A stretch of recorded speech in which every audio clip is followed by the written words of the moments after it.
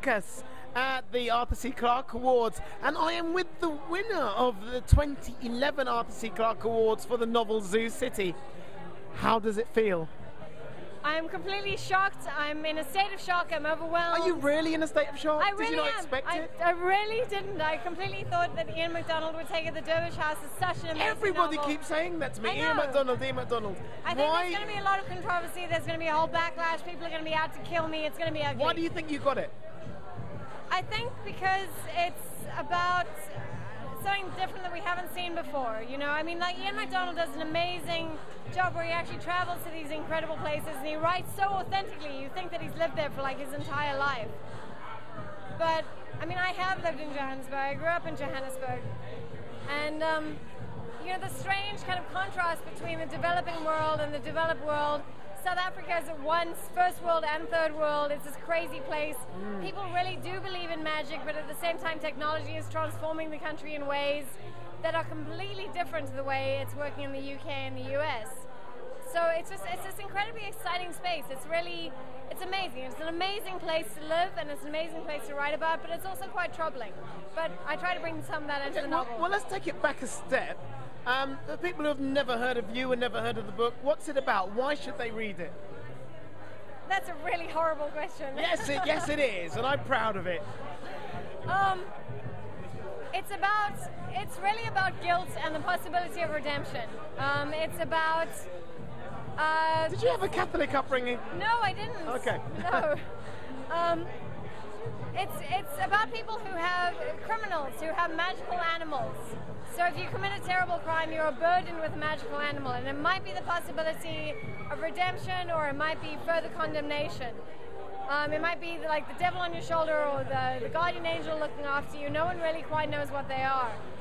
It's set in Hillbrow, which is this amazing part of inner city Johannesburg, real kind of slums, people squatting in like these deserted tenement buildings. And I think people have really responded to Johannesburg as a very interesting location. You know, it's not LA, it's not Tokyo, it's not London, it's a very different space. I felt like I did, and it's probably something you're probably fed up of hearing, but I felt the same way I did when I watched District 13. District 9. Blimey, where did 13 come from? But simply because it was a different cadence, it was a different tone, it was a different rhythm. Was that deliberate, or was that just an expression of what you know? It's an expression of what I know. I grew up in Johannesburg, I live in Cape Town now. It was all the things that I was interested in, from refugees living in Hillbrow through to, you know, this kind of shadow of crime that we live with in South Africa all the time. And trying to kind of humanize and find that human story behind this. And I actually spent several days in Hillbrow. I went around with a fixer and just walking around, just talking to people, just trying to find like the real stories, and that was amazing. I've got a background as a journalist, but this was the first time I had my own brief. I was setting my brief, and that was amazing. So literally. But where did it come from? I mean, you talked about the whole thing about guilt. Where does that come from? What's the roots of that?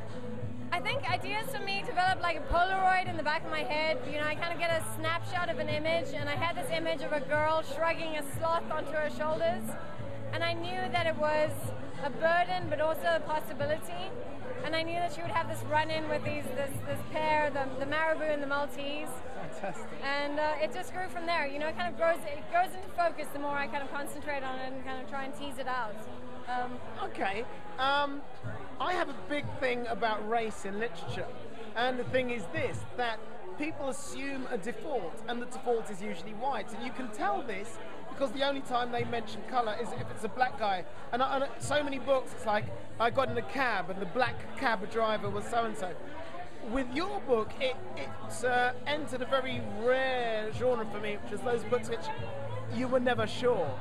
Was that a deliberate attempt on your part? I think it was deliberate. I've had flack from people saying, why isn't race a big issue? But you know what, living in South Africa, race is an issue, but it's not something that we deal with on a day-to-day basis. You know, I think it's much more a class issue.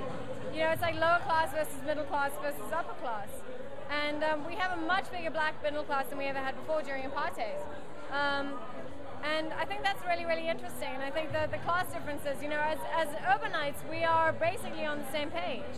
But Zizi is black, isn't she? Zizi is black. So how do you as a white woman capture the voice of a black woman? I was really worried about it, you know, and I employed a culture editor called Zukiswa Wana. She's an amazing South African novelist, and she's a friend of mine. And I said to Zuki, I was like, listen, could you like check it out and make sure that, you know, everything's okay? And she read it and she gave me lots of notes about Johannesburg, but she didn't answer my most pressing question. I was like, is Zinzi black enough? And she laughed at me. She was like, what is black enough? She's a person. Yeah, no, totally. She's a person, and is she the most full character? You know, she was like, why are you asking if she's black enough? You should be asking if she's Zinzi enough. You know, because you know, we play the stereotypes, and it's bullshit. You know, like we should be creating like fully developed people.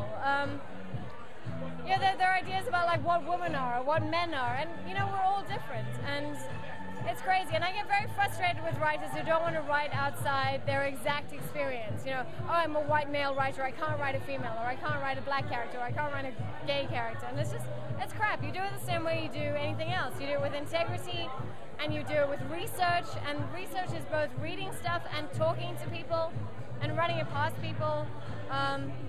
And you just try and create the best character you can and a fully developed person. At Geek Syndicate, we're a very ground roots type of organisation, so my question is, what piece of advice do you have for writers starting out?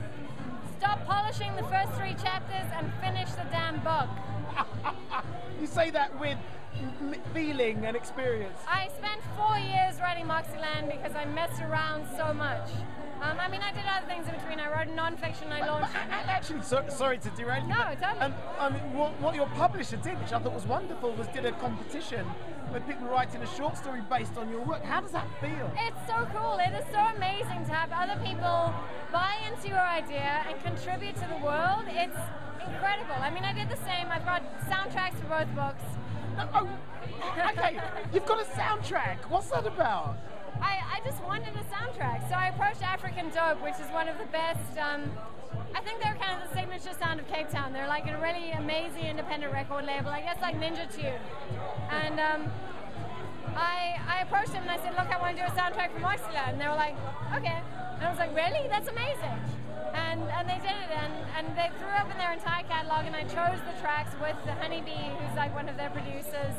And it was amazing to actually produce a soundtrack. And they did the same for Zoo City, but it was a much more Joburg sound, so we worked with some Joburg record labels as well.